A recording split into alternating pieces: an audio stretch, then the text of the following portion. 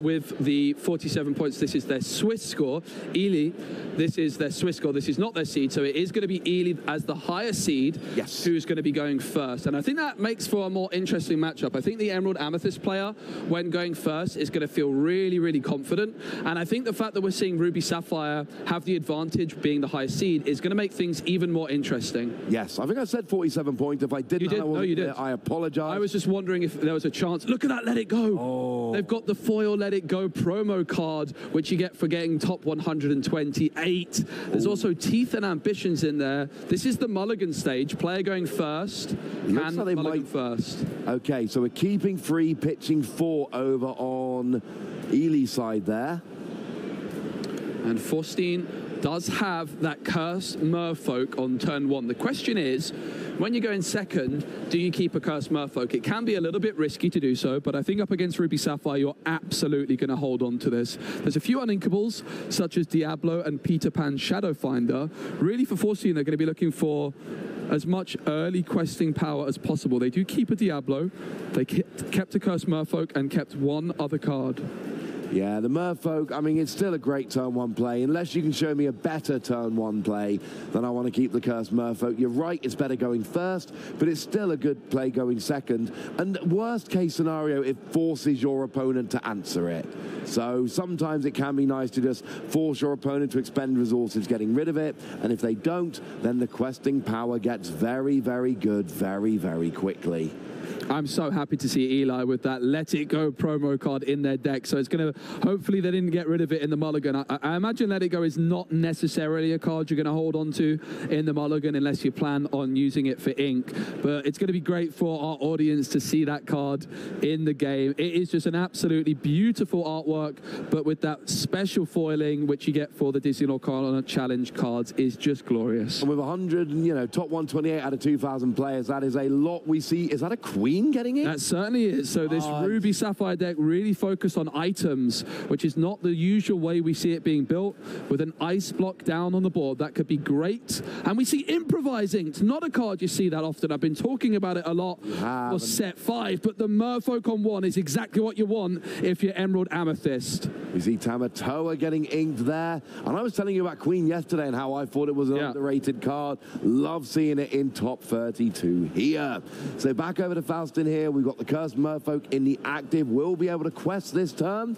Going and getting 2 lore, getting him off the board, which is going to be lovely. What do we have for a turn 2 play? Yeah, so there's the Ursula Deceiver as an option, but there's also a slightly unorthodox option, which could be to play the snake and bounce the Cursed Merfolk back into hand, perhaps anticipating that there could be that turn 3 Sisu. But it is going to be the Ursula, and there is no songs available, so no discard available. Look at that double Sisu. Double Sisu, double Queen. Bearing in mind, 1 got inks. That's 3 Queen in the opening hand, plus a Havisham there as well. I like that Queen card. I don't know if I want Freedom in my opening hand, but at least they do work as ink. Yep, they can be inked. Very flexible card. And Eli's deck is very much built around this Queen and cards like Scuttle putting in big work. They have so many items in their deck. Cards like Maurice's Workshop, Shield of Virtue. It looks like the Queen is going to be inked, and I think we're going to see the power of this uninkable Sisu here. It's going to be able to come in on turn 3, banish a character with 1 strength or less, which could be the Merfolk, it could be the Ursula, but it's going to be the Queen instead. I love this. That's really interesting. Queen, you can exert it, and then you look at the top, is it 4 cards of your deck? You find an item card, and you can actually play it if it's, of course, 3 or less, I believe.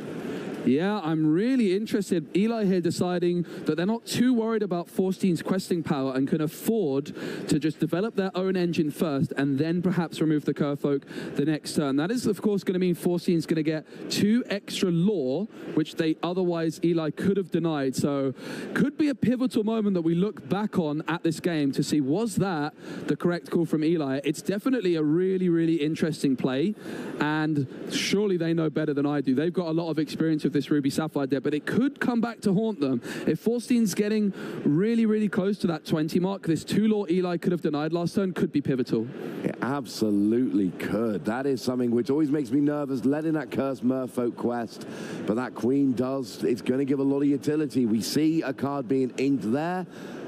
Now, we could play another queen if we wanted to go a little bit silly. Oh, my goodness. We see the ice block on Diablo, and the Sisu removes it with ease. The combo of dreams.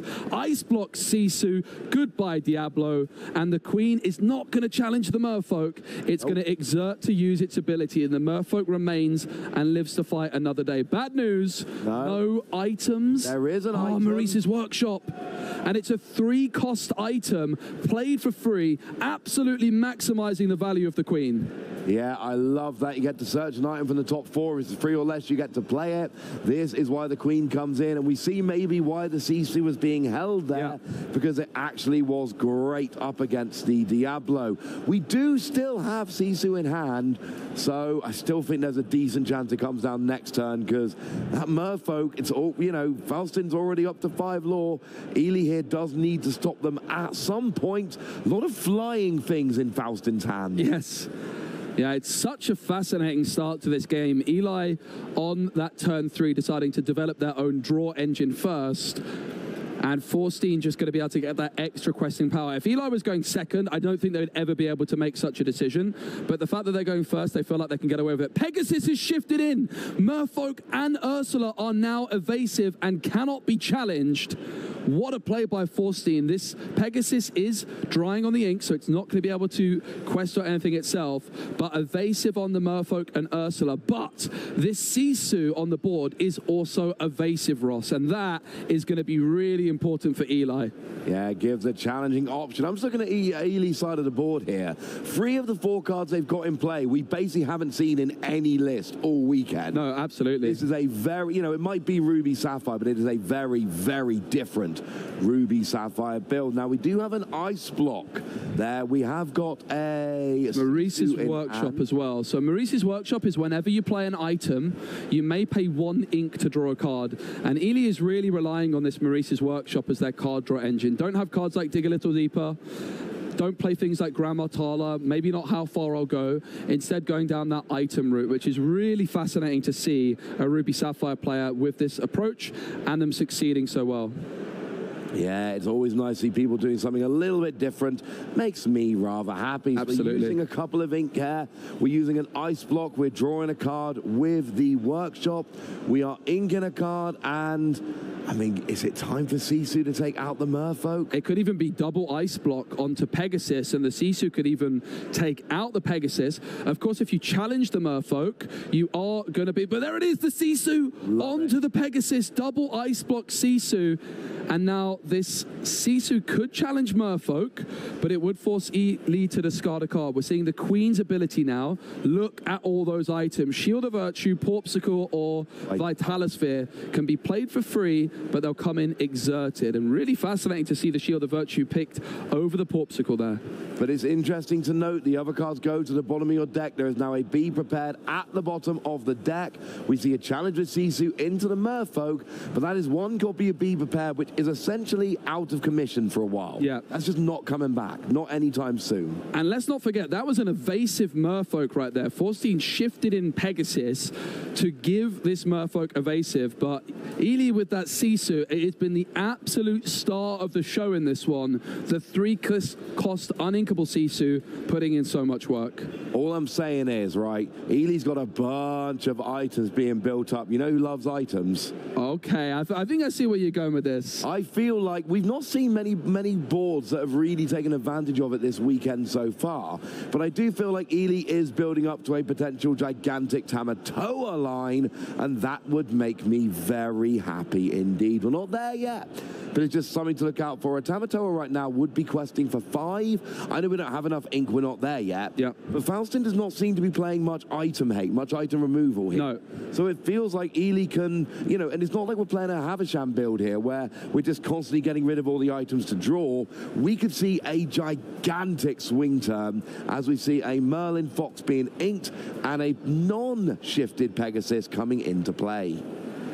Yeah, one of the big weaknesses of Emerald Amethyst is you don't have access to a card like Benja. Most of the item removal cards are not great, and therefore items can be a real problem. We do see the Ursula Deceiver quest for 1, so Faustin is now at 9 lore, only 11 away, but Elie only at 0, but That's going to change pretty quickly as they continue to develop their board. This queen play on turn 3 was just so heads up from Elie, deciding that they just had the time to stall out thanks to the power of the Sisus, the double ice block as well. It's just been a tremendous start from this series by Elie. And keeping those ice block in play means you can just be constantly lowering power over and over again. There's a Tamatoa. Tamatoa is in the deck confirmed. Elie with 4 cards, of course, from the Queen. So they're going to find a Porpsicle, and they're going to be able to play that for free. That is the only item they found. But this is the 3rd time that the Queen has been exerted to play an item for free. It is. Porpsicle comes down. There is a Tamatoa now towards the bottom of the deck, which is awkward. Although the more you play the Queen, the more the first cards at the bottom do get shifted up towards the top. But there's 4 Tamatoa in the deck. We will be fine. I think my big shiny crab friend might be coming around. Here we go. Oh, the shift Sisu. Legendary Sisu. And with the ice block there, lowering Pegasus's strength. Boom. Down they both go. Wow, what a play. We're seeing the power of the ice blocks in this one. A lot of Ruby Sapphire players moved away from it, but this item-heavy build is absolutely taking advantage of them. The Diablo 1 cost comes in from Faustin, and it sees a Flavisham, and Flavisham means more cards where that came from.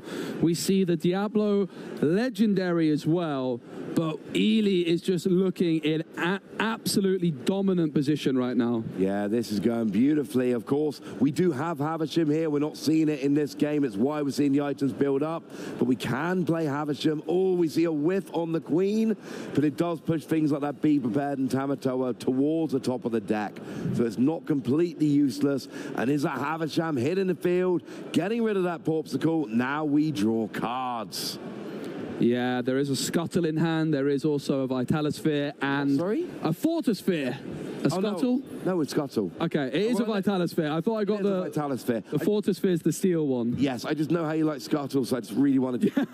Oh my goodness, the Shield of Virtue readies the Queen, and her ability has been used twice this turn.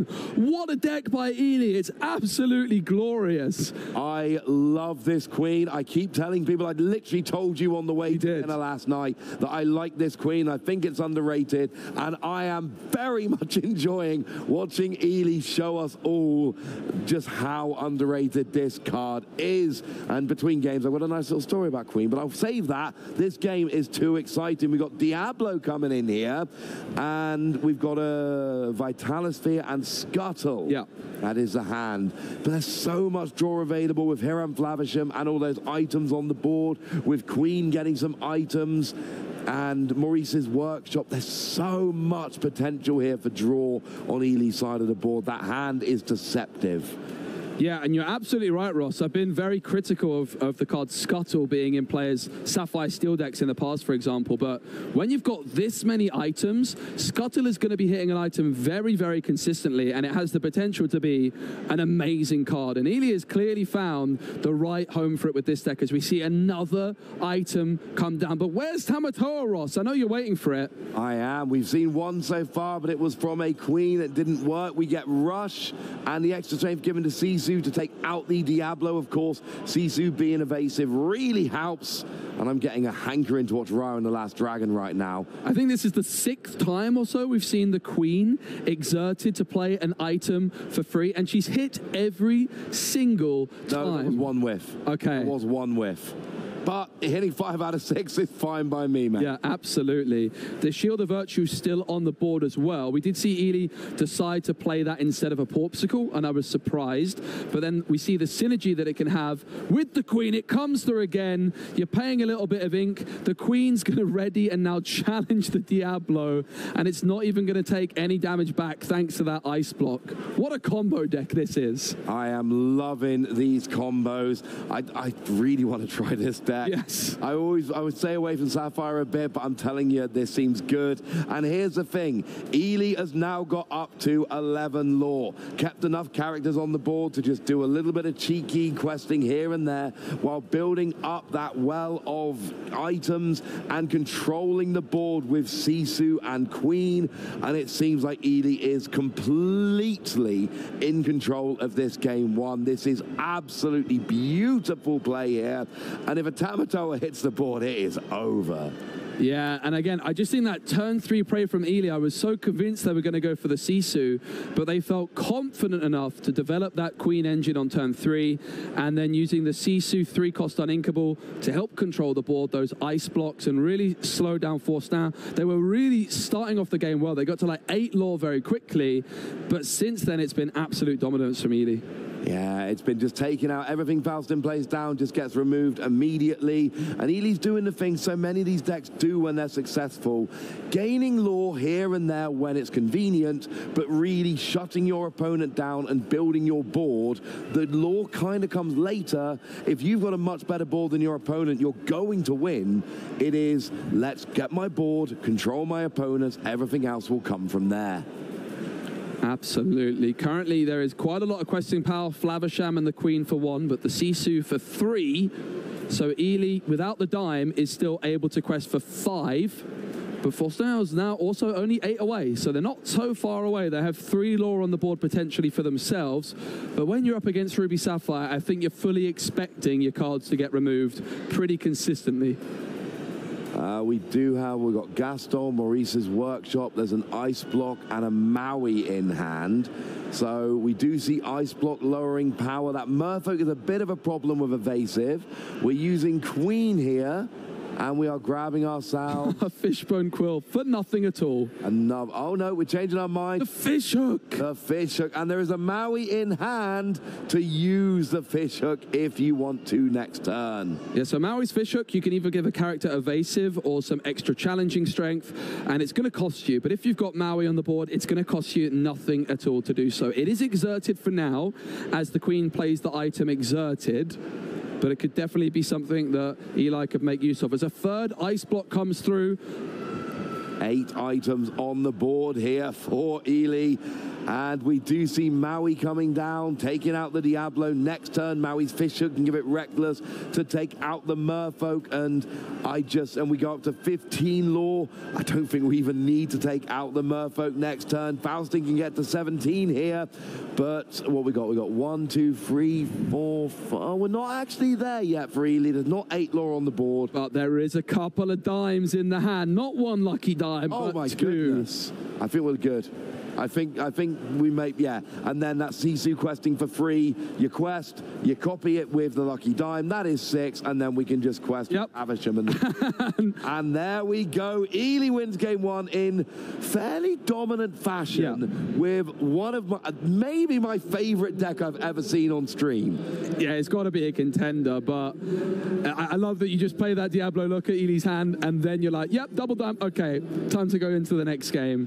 Of course, that means the loser of game 1 is going to be going first in game 2, and that is going to change things. Emerald Amethyst wants to be the deck going first, so that Curse Merfolk, whatever that might be, Faustin here needs a better start than last game. So we had the Merfolk, but very little else. Yeah, that Merfolk on turn 1 was definitely nice, but when going second, it just gave Elie that opportunity to really get back control of the board. They were able to be greedy and play that Queen on turn 3, but in this situation when Elie's going second, I would really expect them to be looking for that Sisu play on turn 3 to just answer the questing power as quickly as they possibly can. They're not going to have many characters on turn 1 and turn 2 either. Sapphire preferring to play items on turn 1 and turn 2. You can see Porpsicle, Ice Block. There's that Vitalosphere. We know they have Shield the Virtue as well. So many 1-cost items for Elie. Might struggle for 1-cost characters, which means that 3-cost Sisu on turn 3 could be huge. Now, Elie's put down the cards. Are they not mulliganing anything? Ross, what's going on here? Elie going second. I mean, if they are going second, you do have the opportunity to make your opponent do their mulligan first. Absolutely. Whoever's going first has to mulligan first, and we'd see a lot of the time, people just don't worry, they just go for it. But there is extra information to be gleaned. How aggressive is your opponent mulliganing? The general rule is the more aggressively they're mulliganing, the worse their hand was. If they only put 1 or 2 back, you need to think, my opponent has got what they want. They're playing on their preferred curve, 1 cost on turn 1, 2 cost on turn 2, etc. I need to be a little more careful. If they've kept 1 card, could that be the Cursed Merfolk? Yeah, it could be. That's what we're thinking if we're Elie here, but it's good, relevant information. It's very rare to see a player keep their entire hand pre-mulligan. Yeah. It happens, but it's rare. Yeah, and also not only are you gaining more information about your opponent's hand from their mulligan, but you're also making sure that you're not giving your opponent any unnecessary information, because if Elie was about to mulligan 7 cards, Faustin might feel a little bit more confident about keeping a few more. So definitely makes sense as the player going second to use every advantage available to you, and just waiting to confirm your mulligan until after your opponent has done it is something you can absolutely expect to see the very best players doing at this level. Yeah, and we are 1 game away from Elie for getting that invitation to the European Championships, getting that Rapunzel playmat, and of course, a shot at the Mickey next round. This is the first real, what I like to call, pinch point of the tournament. This is where we're going to separate the players who get the invite from the players who don't.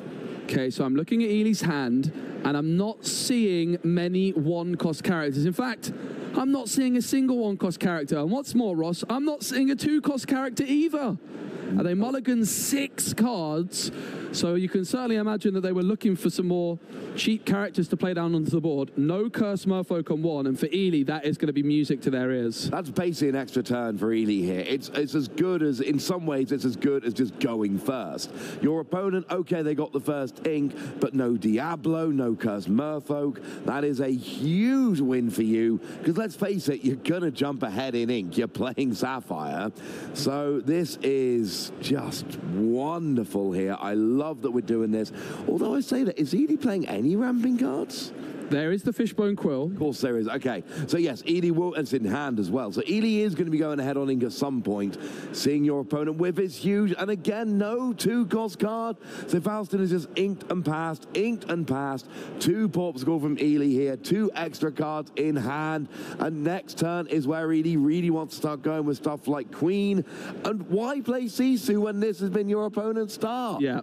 Oh, I'm liking turn 3 Queen here. There was an absolutely huge grimace from Faustin when this second turn card draw came through, as it was not a playable character. There's the Curse Merfolk. A little bit late for Faustin's sake. Would have liked that on turn 1. Would have even liked it on turn 2. Could, of course, come down later on. On turn 3, it looks like it's going to be a Diablo. Not a quick questing card either. The good news is Ice Block not available for Elie, because Ice Block plus that turn 3 uninkable Sisu could have been curtains for Diablo. Yeah, that would have been terrible getting that quite so early. Not there now, but as soon as we get this third ink down, we are going to potentially have a Queen in play, and that is going to be a rather handy bonus indeed.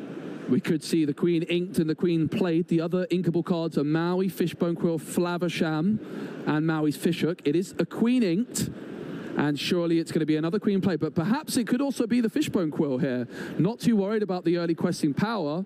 Does decide to go for the Queen as a potential engine. We saw how valuable that was in the previous game. Card drawn off the hop is Friends on the other side. Yeah, and I'm just thinking you could use Queen and potentially get a Fishbone Quill next turn anyway. That's very true. Very, very true. So Friends is sung by Diablo. 2 more cards in the hand. There is Queen's Castle, there's an Ursula Deceiver, Curse, Merfolk, Pegasus as options. 3 ink available. And of course, they are also still able to ink this turn to get up to 4 ink. Could play the Queen's Castle Mirror Chamber, that could be fun. Pegasus looks like the card that Faustin is considering to ink, but just having some second thoughts about that.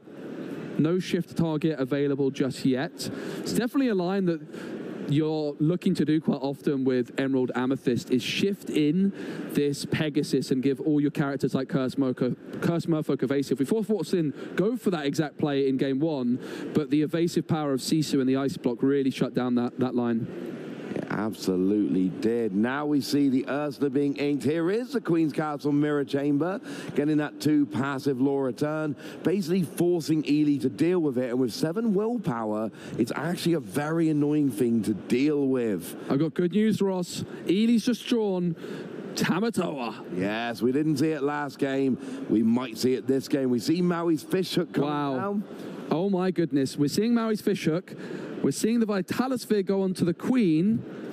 and it's going to challenge the Queen's Castle for 5 damage. And the Maui's Fishhook preferred over the Fishbone Quill, which seems odd, but when there's a Diablo on the board, this Maui's Fishhook has the opportunity to give one of your characters evasive, and there's a Maui in the hand. So Maui can rush in, be given evasive for no cost at all by the Maui's Fishhook, and Maui's Fishhook and Maui combining to potentially remove an evasive Diablo. Yeah, that will work. And then, of course, the Queen could potentially just finish off this Queen's Castle Mirror Chamber, and then your opponent's got nothing. And this is what we saw from Elie back in game 1. Let the law take care of itself when it's appropriate, build up your items, and shut your opponent's board down. Counter everything they do, and grab law at convenient times. We had the possibility for a big law swing with Tamatoa. We see improvise, a huge play. Diablo now with 3 strength until the end of the turn, and it could now remove the Queen as an option. It did also draw a card, so Diablo with 3 strength until the end of Faustin's turn here. You've got to think that is to try and get a second Queen's Castle. Queen goes down, and this is annoying. The Diablo does actually trade with the Queen, but Faustin here is just going passive law from the castle is too good. But it's Maui time, and there we are, taking out the Queen's Castle in one go with the extra strength you get from the Fishhook. Maui can't take down the Queen's Castle, but with his hook. Yes. Absolutely amazing. I mean, these Queen's Castles are such a weakness of Ruby Sapphire.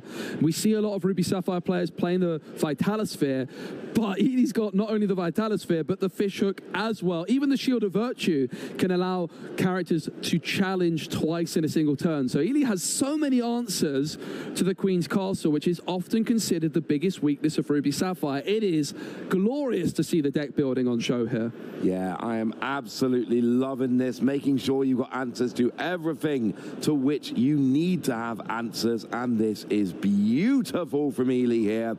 And once again, you look at the board, Elie's got some items down, you've got your Maui down. On the other side of the board, it's not looking so good. We do see the Merlin Rabbit come down, Ursula get inked, and a Cursed Merfolk, a double Cursed Merfolk. Now we might be talking. Yeah, Faustin in an ideal world would have been playing like a Merfolk on turn 1 and then 2 more Merfolks on turn 2. So it's definitely late to be getting these Merfolks down, but it's certainly better late than never. Elie going to be really hoping to find that legendary Sisu at this point, because that would remove the whole board. It's going to be Flavisham for 4 ink, and the Porpsicle is banished. Elie drawing 2 more cards for their trouble. Scuttle and Flavisham were drawn.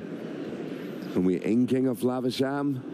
Time for Scuttle. Is Scuttle going to do the business? They're going to look at 4 cards, and an item is able to come into the hand. And Scuttle hits. So many items available. The consistency of Elie's deck is really paying off. Goodbye Queen's Castle as Maui trades into it.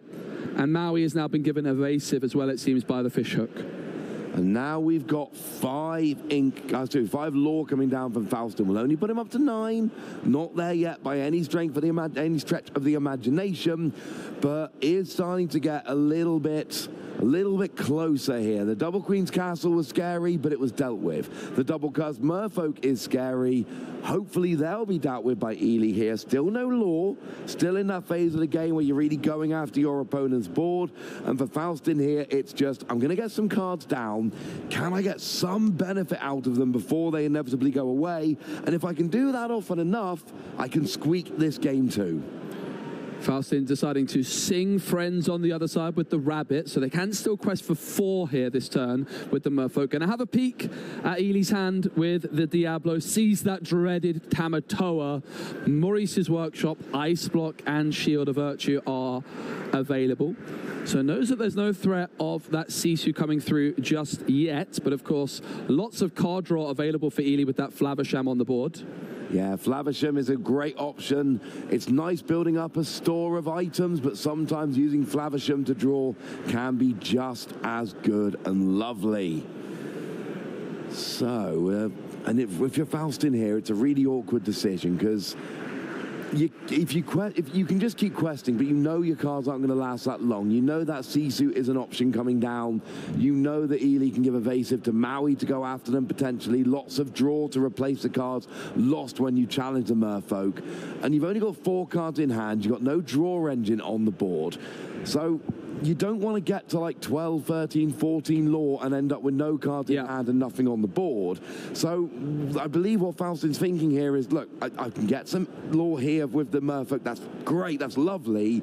How am I going to get this working for the rest of the game? Yeah. Because I need to finish this out. I think the line for Faustin that they're considering, they have a 5-cost Pegasus in hand. They don't currently have that 1-cost Emerald Pegasus. If they can shift in Pegasus, they can get evasive on all of their cards. And that could allow them to get that extra turn of questing they're looking for. The risk for that is, if you don't quest this turn with the Merfolks, there's a very good chance Elie's going to draw into that legendary Sisu, and therefore the Cursed Merfolks would be removed. But in this position, Faustin's maybe left with no choice but to take a risk like that at this moment in time, and I really like to see them really taking their time at a big moment. 5 ink going to be exerted. It's probably going to be the Cricky as the option, which can quest for 3, but it is in fact just going to be the Pegasus, deciding not to go for that shift Pegasus line and instead just questing instead. I love how Faustin really slowed down at this moment in time. It was a big decision. They could have gone for that risky line to try and draw into the Pegasus, but they decide it's just too risky and not worth it. And sometimes that's where you've got to go, and it does seem to be working. We've got a Tamatoa hitting the inkwell here, so no Tamatoa in hand anymore. We see Maurice's Workshop being played, adding another item to the pile, and now it looks like we're paying 2 ink for a Shield of Virtue and an Ice Block. Oh, Ice Block's lowering the power of Rabbit. Maui's taking out Rabbit. Yeah, so Maui only taking 1 damage back, and then Scuttle and Flaversham are going to challenge the Merfolks, which is going to force Elie to discard. But that Lucky Dime, while it's in the discard pile, it can be fetched pretty comfortably by our friend Tamatoa later on. Faustin at 8 lore, 12 away, can quest for 3 to get to 11, and that evasive Pegasus isn't going to be super useful with the power of the Maui's Fishhook on Elie's side of the board. Yeah, having an evasive character questing for 2 is great because it's so hard to get rid of for a lot of decks. But Maui's Fishhook here giving the perfect answer, and it does feel like Elie's got the answer to pretty much everything in Faustin's deck here. It might not be this case for every matchup, but right now, you got your evasive cards, don't worry, I've got that. You've got your really good questing low power cards, don't worry, I've got an answer for that as well. And you're not doing so great at having an answer to my items. You don't have much item removal in your deck. Do you have a Rabbit though? Yeah, Rabbit hitting the board, going to be a card drawn for Faustin. Has a few ink remaining, I believe 2 ink remaining. Does find that 1-cost Pegasus. Just in time. Yeah, probably a little bit too late, unfortunately. They decided to shift in that Pegasus, but I think because they played the Rabbit this turn, it possibly would have been too late anyway. They only have 2 ink available. If they played the Rabbit and drew into the Pegasus, they wouldn't have the 4 ink necessary to play the Pegasus and shift the Pegasus. So fortunately not. What they can try to do is quest, and then while their characters are exerted, they can be bounced back to hand and replayed readied with cards like the Madam Mim, Snake and Fox. That could allow them to get that extra questing power. Elie doesn't have much questing power at all and has no cards in hand currently, but that Flaversham is on the board with evasive and can draw cards very, very quickly. Yeah, it really can. It works very nicely indeed. So a lot of decisions being made here by Faustin. Ahead in the board in terms of lore by having 8-0, but not as good a board position. And we saw what happened back in game 1. So your Madam Mim Fox comes in, takes out the Maui. There is a trade there. Both those characters go down. Maui was being a little bit of a pain. Gets up to 11 lore here. And now it's over to Elie to decide, you know, building your board is good and playing keep away is good, but you do at some point need to start, you know, getting some stuff rolling. We got 4 items down after using Hiram Flaversham to draw 2. With the questing, we've got an Ice Block down now. Maurice's Workshop is going to be triggered to draw another card. So Elie started the turn with no cards in hand, drew for the start of the turn for 1. They've played an Ice Block, and they still got 3 more cards in hand. That is the power of this Flaversham and Maurice's Workshop, as we see the Scuttle combining with the Fishhook to remove the Diablo. And that Pegasus is still on the board, still with evasive. But the Ice Block plus Sisu is going to remove it from the board. And the Grimace from Faustin tells you all you need to know.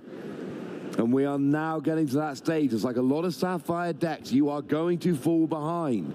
The question is, can you get enough setup rolling while you fall behind to bring it back in the late game? And Elie might be there. We've got 3 characters and 5 items on the board. You have completely gotten rid of your opponent's board in its entirety. You are down by 10 lore, but you've got enough ink there that Tamatoa is now an option.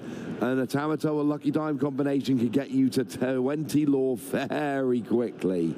Now, there is a go in Faustin's hand, and there is a snake as well, so this bounce potential can start coming through for Faustin and get them to that 20 mark very quickly. Let's not forget, Ross, this was a game where Faustin missed that turn 1 and turn 2 character, yes, but they're still in this game. It is not over yet. If you can get to 16 lore, it's only a go and a few bounces away from getting to 20. That is a worry when you're playing against any deck with a bounce engine. If they get, there's a lot of decks will get to 16, 17, sputter out, not win. But because you've got the goat, you can play it, bounce it, bounce it, etc. And then it goes away and it gets another lore and it finally gets taken down. And getting that last 3 or 4 lore with the goat bounce combination is so much easier than most other decks getting those last few lore. There's a few other ways to do it, like the super goofs that I won't shut up about, which still never actually sees a huge amount of play. But in terms of cards that you can play and immediately get lore to get you over the line, there aren't that many. It really is the GOAT that is, pardon the pun, the GOAT here. Yeah, absolutely. So there is, I think, 7 ink available here for Faustin. They have a GOAT, they have a couple of Diablos, they have a rabbit, and maybe at least 1 snake, quite possibly 2. The problem with these Diablos is the card draw at this stage is just too slow. Yeah. They're only questing for 1, but they're also uninkable. In fact, it's only 1 Diablo and it's a Cricky. So 1 Diablo, 1 Cricky, who does quest for 3, could be a really interesting option for Faustin to try and get some questing power with. They're still deciding on exactly what to do at this stage, and it is going to be the GOAT. So they're up to 12, and it's going to be the snake as well, up to 13. And this is the power of the GOAT. That GOAT back in hand, Faustin can draw into some more bounce targets. That 13 lore mark can keep being bumped up, slowly creeping towards 20. It's on Elie. They have the Flaversham on the board for more card draw. Tamatoa and Lucky Dime in hand. Yes, that's what I'm talking about. That is a combo. Elie right now sitting on 1 lore to Faustin's 13, but this gets big quickly. Yeah, you need to play the Tamatoa just to open up the questing the following turn, honestly. The Shield of Virtue banished by the Flaversham. Gaston inked. Be Prepared was also drawn. I don't expect to see Elie playing Be Prepared here, Ross. No. You've got your Flaversham, your Sisu, and your Tamatoa, as well as Scuttle. And your opponent's just got the Madam Mim Snake. And here's the thing. Next turn, Tamatoa is questing for a minimum of 6. Plus then Lucky Dime will get another 6. If you can play 1 item, it's game next turn. 1 item, Tamatoa quest for 7, Lucky Dime gets 7, and oh no, but you would need it. Yeah, because you need Tamatoa to quest for 7. Oh no, because then you've got Scuttle and Havisham. No, you've got game on board. Okay. I'm overthinking this, sorry. We've got Tamatoa will quest for 12... 16, no, you will be, no, you'll actually be 1 short.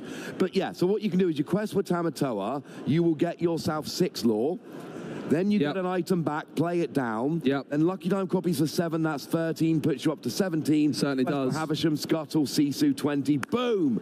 Game is on board for Elie right now. I like doing the Tamatoa maths. Yeah, so Faustin does therefore need to remove this Scuttle at very minimum, can do so with the snake. They've got a goat, a rabbit, a Pegasus 1-cost character in hand as well. Now, the Maui's Fishhook did not give anything evasive this turn, so all the characters on Elie's side of the board, apart from the 3-cost Sisu, are not evasive. It is going to be a rabbit, possibly hoping to find a fox here, as this would allow them to quest with the snake, and they do find exactly the fox. They now, rather than having to challenge with the snake, in theory, they could take the risk and quest with the snake, rush him with the fox, and remove the Scuttle that way, because that's just going to allow Faustin to get that 1 extra lore, and every lore at this stage is going to matter. They are going to be inking Cricky, it appears. That is the card they're hovering over. Of course, they'd love to use that fox on the Merlin down the line as well. That could also be an option.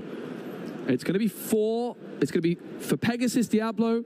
Are we going to see the snake challenge the scuttle, or is the snake going to quest? You've got to take that one. Unless I've made a mistake with my maths, I think game is on the board for Elie here. It's a quest. It's a quest for Faustin up to 14. 16 lore needed for Elie in a single turn. We should be able to get this. So we are seeing the brawl getting inked. So first we're going to play the lucky dime, I believe. Yeah, and Faustin didn't know that dime was available. And then so 1, 2, 3, 4, 5, 6. Oh, yes, that's already it. So Tamatoa quest, Lucky Dime copies, quest with a couple of the others, and that is it. That is the game. We go from 4 to actually 21 at least. Wow. Because I forgot, with Tamatoa, you play the Lucky Dime, and you don't even need Tamatoa. Of course, Tamatoa could get more, but it doesn't matter. Elie gets all the way from 4 to over 20 in one go, moves on to top 16, and gets that invite to the Disney Lorcana European Championships. And you could have quested with Tamatoa, got an item, played it, then Lucky Dime. So I think you could have got to like 22, 23 there, but it's all irrelevant. Tamatoa Lucky Dime, what a